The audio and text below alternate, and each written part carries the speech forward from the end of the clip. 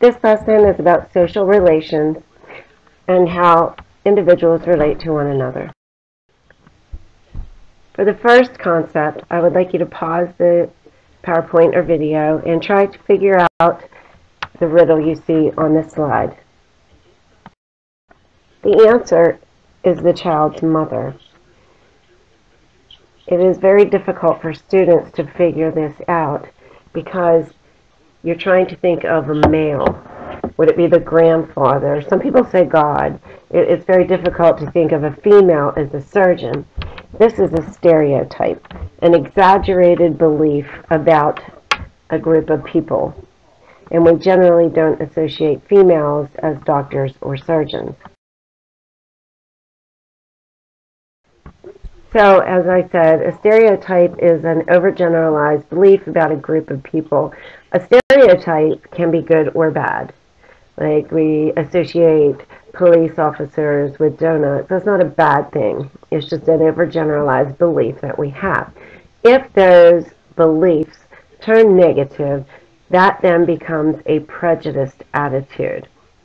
If someone takes action on a negative attitude that they have, that would be considered discrimination. So, for example, an employer not hiring someone because of race, ethnicity, or gender, that would be discrimination based on their negative or prejudiced attitude. We're going to look at three different theories behind the cause of prejudice, what causes us to develop this prejudice or negative attitude. The first theory is the in-group bias theory. This is when we tend to favor people who are in our group and share something in common with us. So we start to develop this us versus them mentality.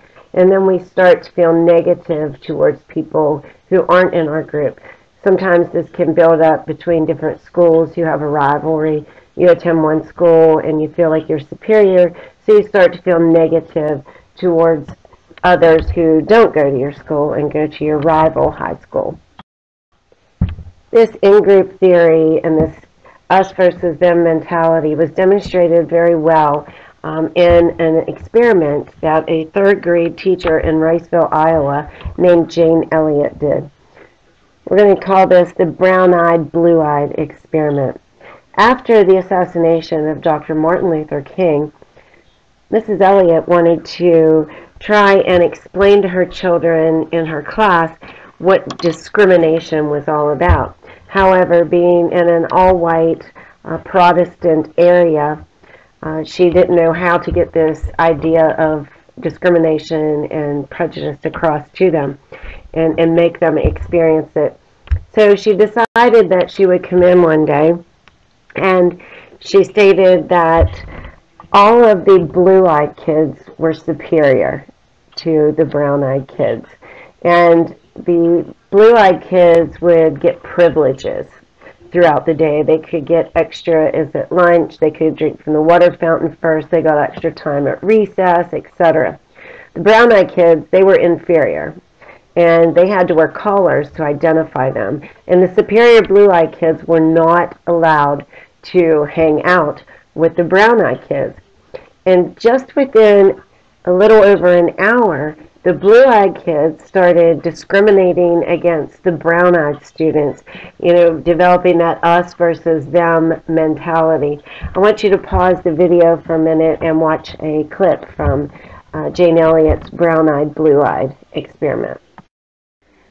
A second theory about the cause of prejudice is called the scapegoat theory. Here, people develop negative attitudes when they may be in a bad situation, they're down and out, and they need someone to blame.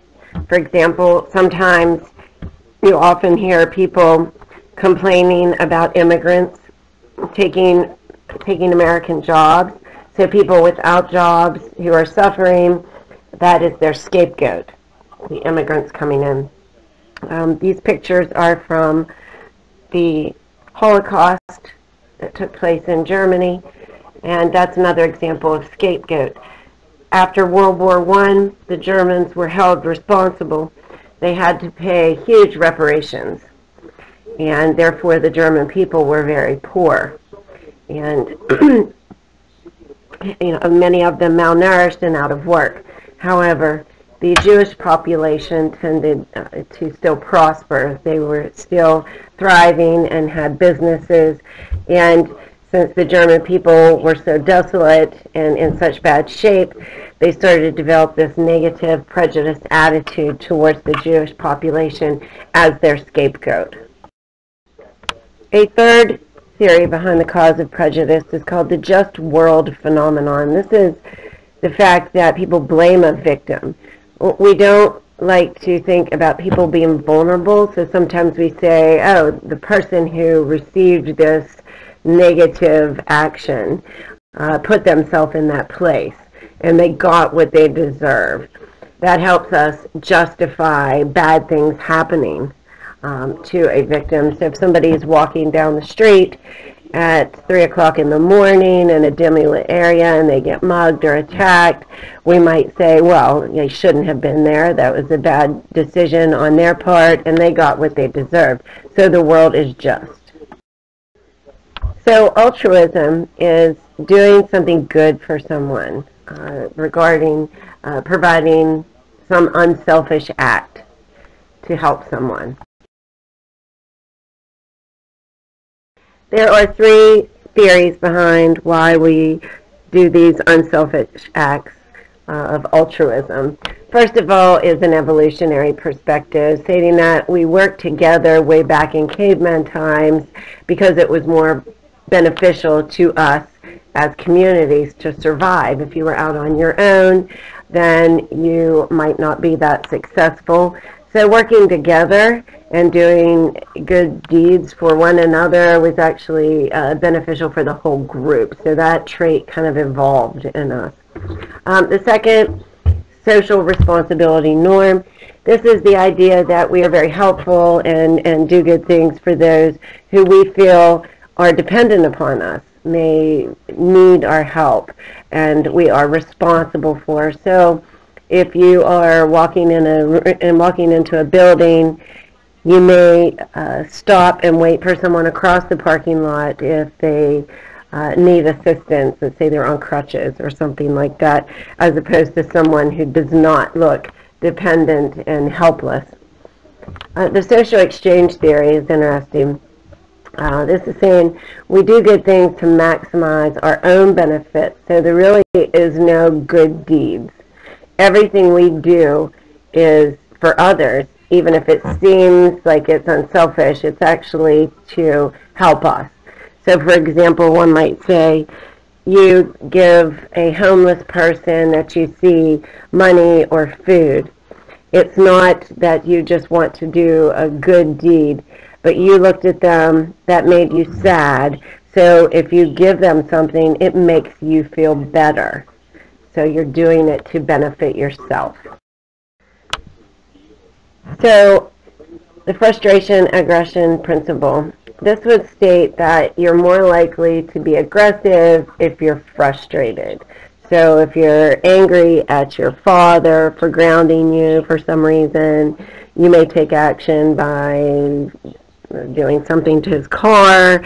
If you are playing basketball and you're at an away school and you lose the game by 2 points and you're so frustrated, you would be more likely to take an aggressive action and say trashing their locker room after the game.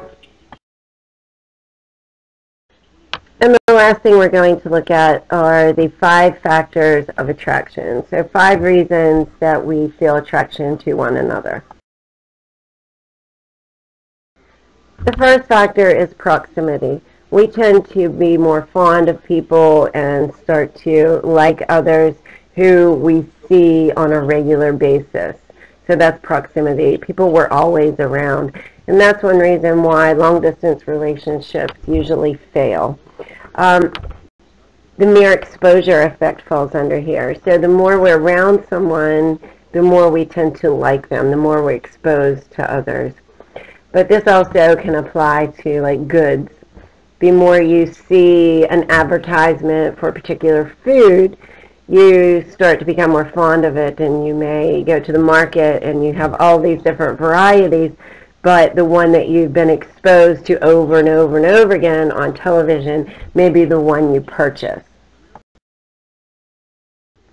Similarity is the second factor of attraction. We tend to be more attracted to people that we have things in common with. We would prefer to date someone that we like the same, we have the same interests.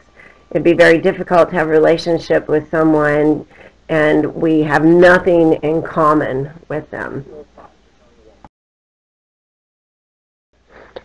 So the third factor of attraction is reciprocal liking. If we know someone likes us and is fond of us, we're more likely to reciprocate and like them as well, which makes sense. This eliminates that fear of rejection, going out on the limb if you like someone and you're not sure their feelings. The fourth factor of attraction involves conditioning, classical conditioning, making some association with someone that you like. For example, if someone every day walks in and brings you something you like, let's say chocolate. You love chocolate, so this person comes in every day and gives you a piece of chocolate. You will begin to associate that person with that good feeling you get when they give you the chocolate. And in return, you will start to like them. And finally, the last factor of attraction is just physical attraction. Just being attracted to someone because you like how they look.